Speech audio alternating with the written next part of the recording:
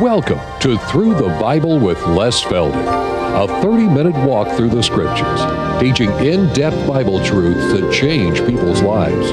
Now, here's your host, Les Feldick. Okay, good to have you all back. You've all had your break time, and we're going to go into the second half hour now this afternoon. And again, for those of you on television, in case this is your first time and you're just clicking through and you wonder what in the world, we're just an informal Bible study, and that blackboard is what gets people's attention. Not me, thankfully. It's the blackboard, and then they come back and have to see what it's all about. So we're glad you're with us. And again, we always like to thank you for your letters. My, how we enjoy our mail time. All right, Iris wants me to keep plugging our one and only book because we don't want them to sit out there in the warehouse. And it's 88 questions and the answers from past programs. And everybody seems to enjoy it, especially the younger people. So we want to keep reminding you of that. All right, we're going to keep right on going where we left off with what we've been calling connecting the dots. We didn't mention it in the last program, but we just sort of decided to start at Genesis, and just as they like to say lately, you just connect the dots, how everything fits from cover to cover, even though there are changes in the program, and we're covering that now as we come to the Apostle Paul. And after Paul's conversion, and he spent the 3 years in the desert, and as we saw in our last moments of the last half hour, he came back now to Jerusalem, only spent a couple weeks with Peter and a few of the others, and then his life was threatened again, as usual, and so he fled up to the hometown of Tarsus, up there in what is presently southwestern Turkey. But now we're going to pick up back in Jerusalem once again, or at least Joppa, with Peter. And the whole thing is so providential, but most people miss it. Because, you see, Peter is still the Jew's Jew. He has no time for Gentiles, which was appropriate at that time. And how shall I put it? Yet God had to let Peter know that now something different was taking place. He was going to go to the Gentiles, Peter or no Peter.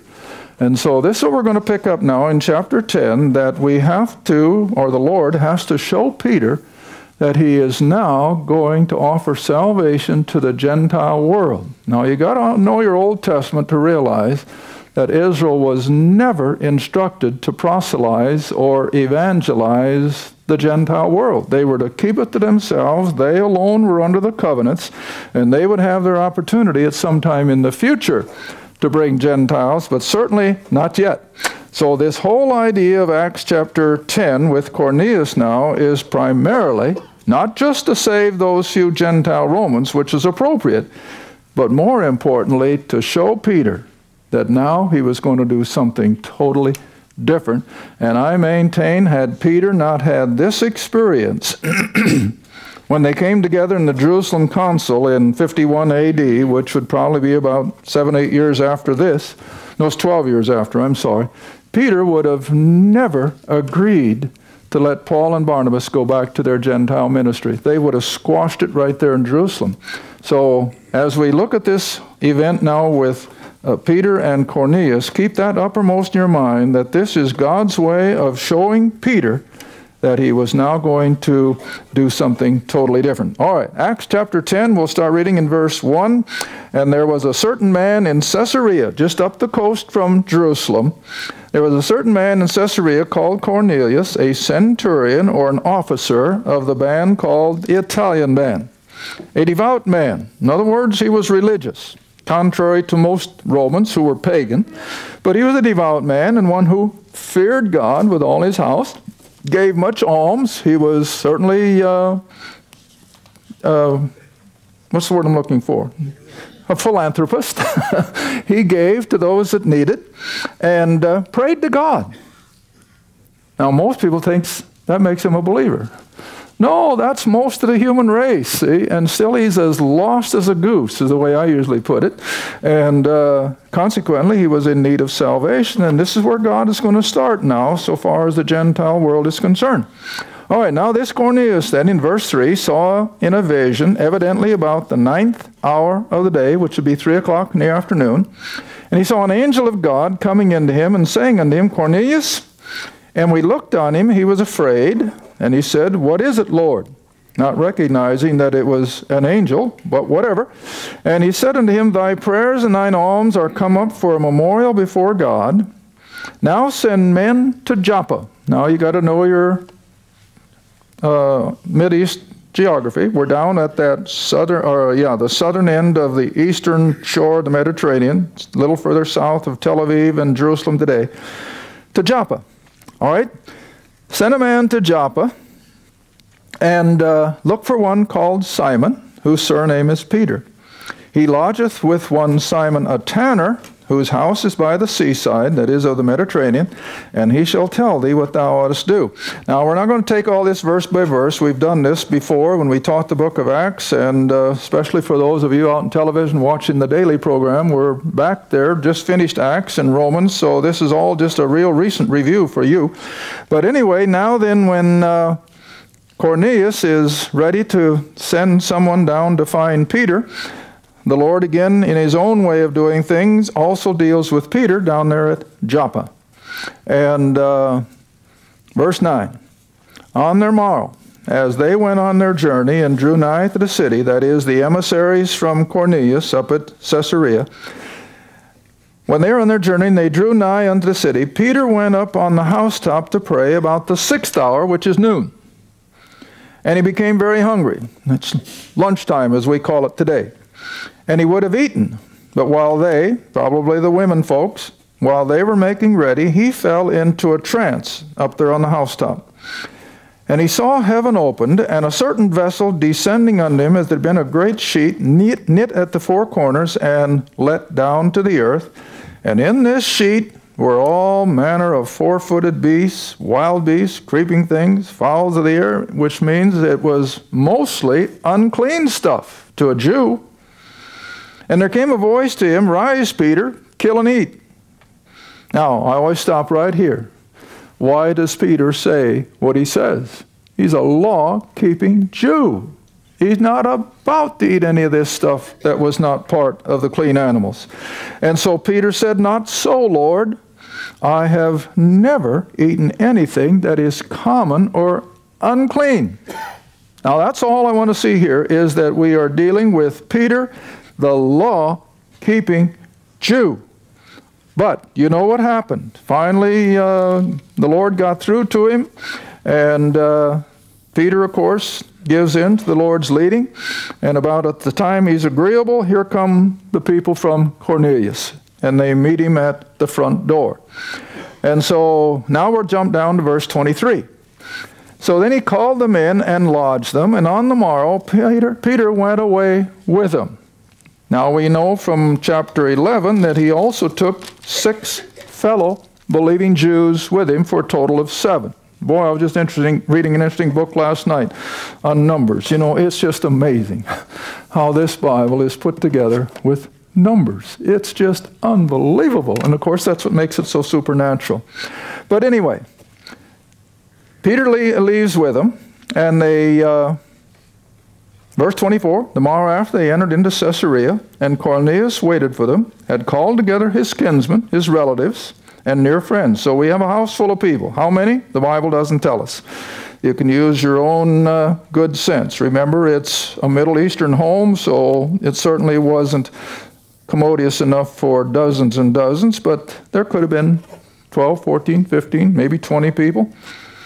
All right, now we come down to verse 25. And as Peter was coming in, Cornelius met him and fell down at his feet and worshipped him. See, now there comes that pagan background.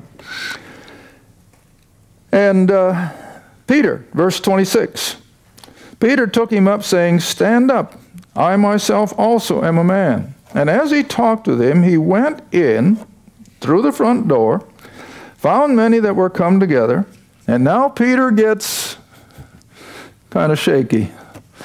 Peter is getting a little bit worried. And I can understand why. Because, you know, when religion has a hold on you, it just controls your life. And Judaism was a religion. All right, now look what happened. When he sees all these Gentiles, probably a lot of them military people, he said, You know how that it is unlawful. See how clearly this shows Peter's legalism? Peter says, you know that it's an unlawful thing for a man that is a Jew to keep company or come unto one of another nation. Now you see how plain that is?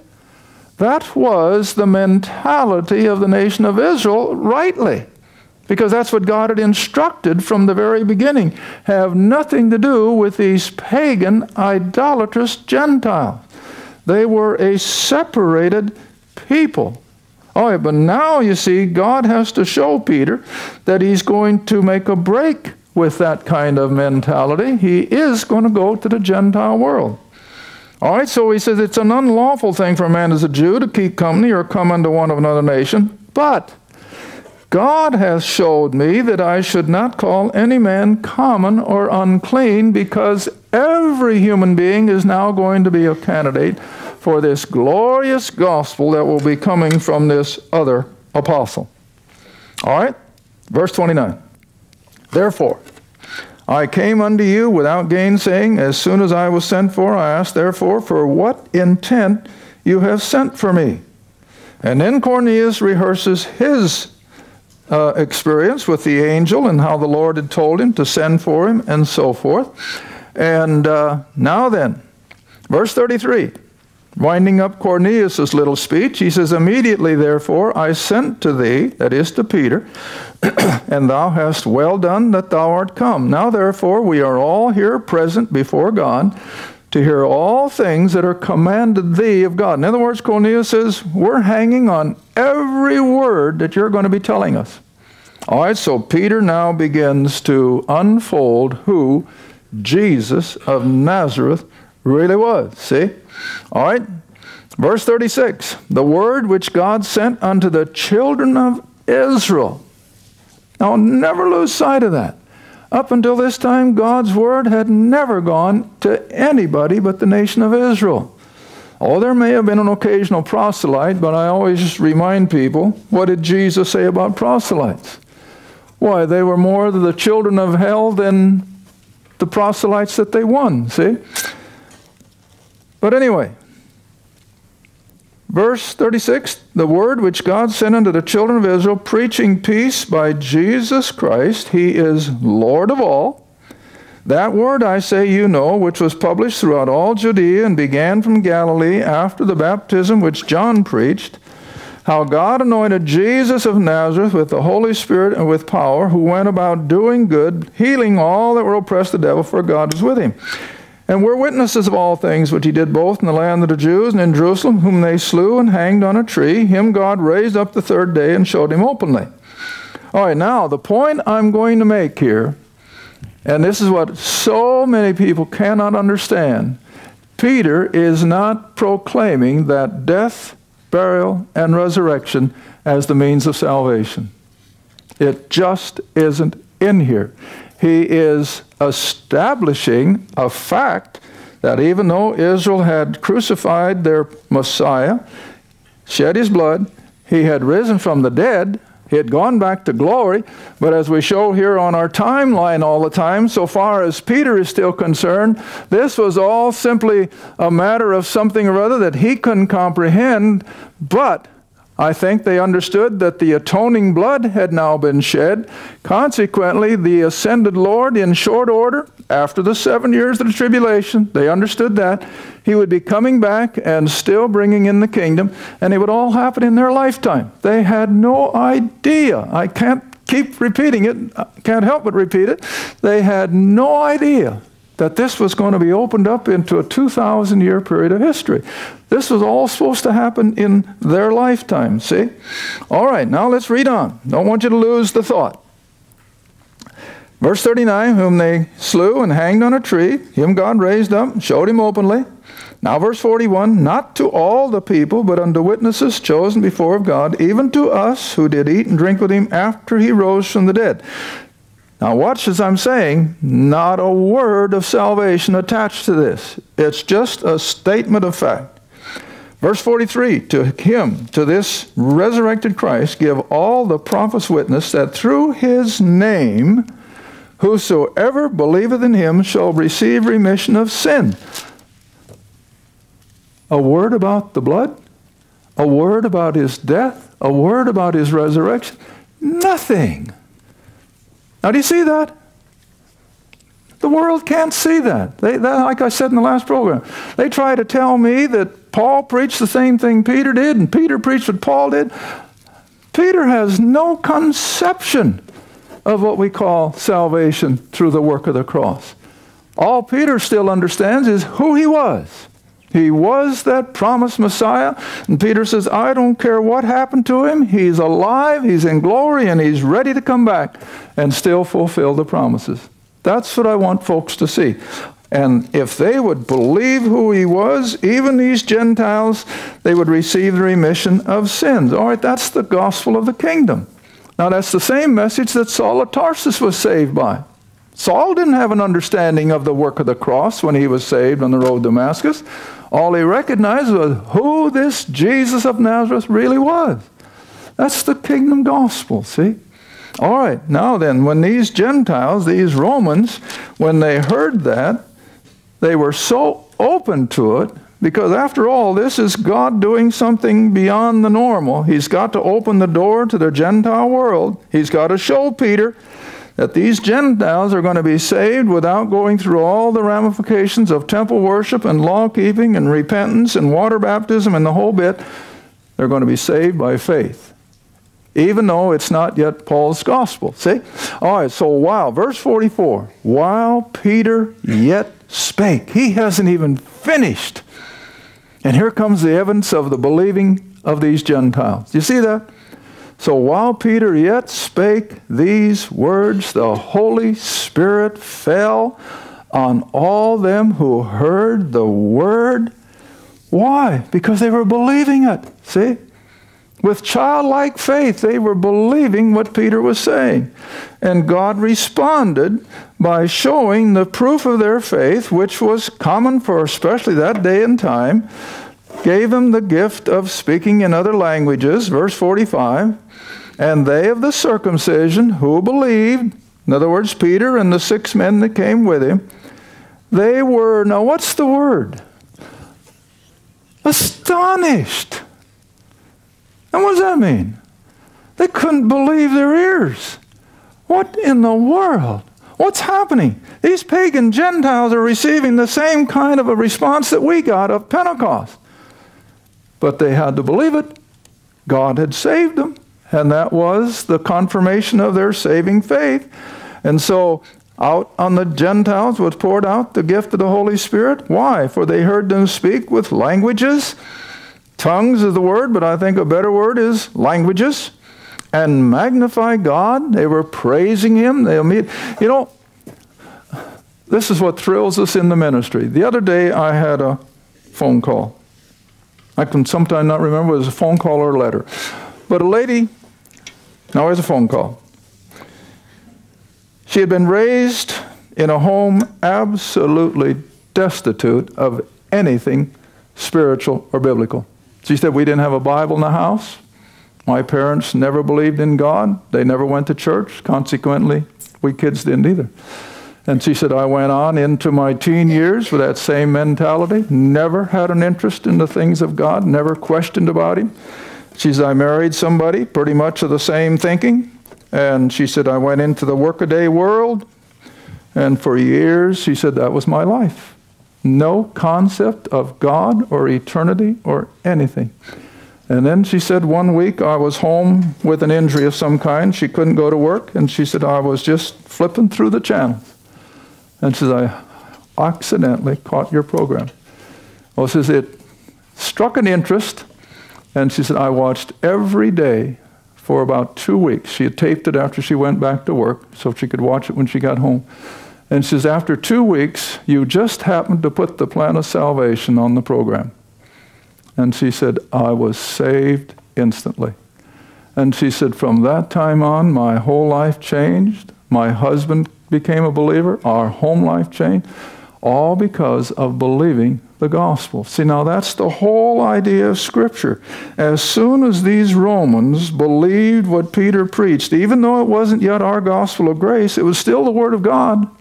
And God responded by just giving them an open heart to believe and to show the evidence of it. Now, of course, I can never teach chapter 10 without going back to chapter 2, and those of you who are with me all the time, you probably get tired of me doing this, but I like to compare Scripture with Scripture so that we see what a drastic difference between what happened here in this Gentile house from what happened on the day of Pentecost back there in Jerusalem.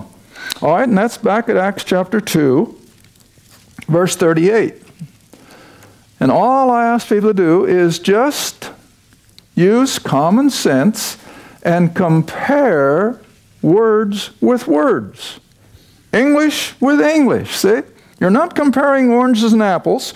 We're comparing what took place over here at Pentecost with the Jew to what took place in the house of Cornelius, the Gentiles. And look at the complete inversion in the way God dealt with them. All right, in Acts chapter 2, verse 38, here is Peter and his appeal to the nation of Israel on the day of Pentecost. Verse 38, "Repent," Peter said, "and be baptized, every one of you, in the name of Jesus Christ for the remission of sins. And," next step, "you shall receive the gift of the Holy Spirit." Now look what happens in the house of Cornelius.